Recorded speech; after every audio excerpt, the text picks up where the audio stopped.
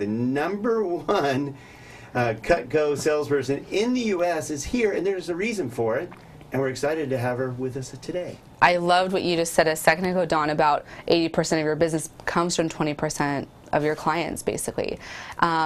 I really make it, I try to be in front of as many clients and potential clients as possible, physically. And yes, I do emails, yes, I do text messages, yes, I do Facebook and Instagram, all these great things.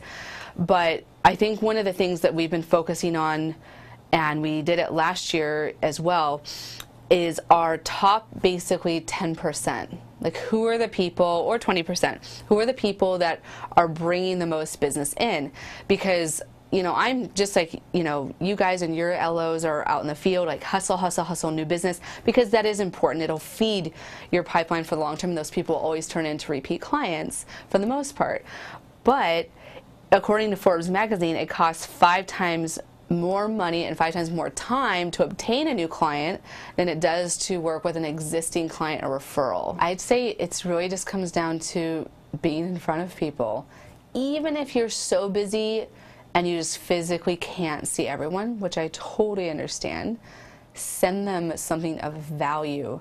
Not some newsletter or another email or postcard. Like, yeah, like do other touches like that. I do those too. I was going to say, I think you have to do it all. I think it's all and, it's not or. Well, right. I like that what you're... Sprinkle it in like the valuable things for the top people. And the thing is, a lot of people give something. They'll give, you know, gift cards, wine baskets. These things are great. However, because the IRS only allows $25 to be written off, consult your tax guy.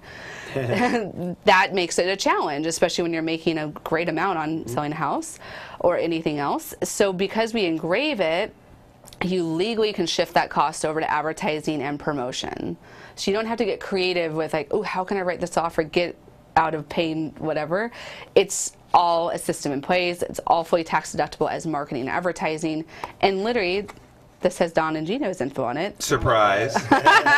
They can see and look at it every single day. The point is, everything we do is not consumed. Because if you really ever want to care about doing business with this person again, I don't care who you are. You need to be top of mind long term with your clients, because as you said, they're getting distracted by so many things. They don't just wake up one day and think of Dawn and Gino. Like, that would be really cool. But you know, but maybe they do when they're, you know, making breakfast for their kids now.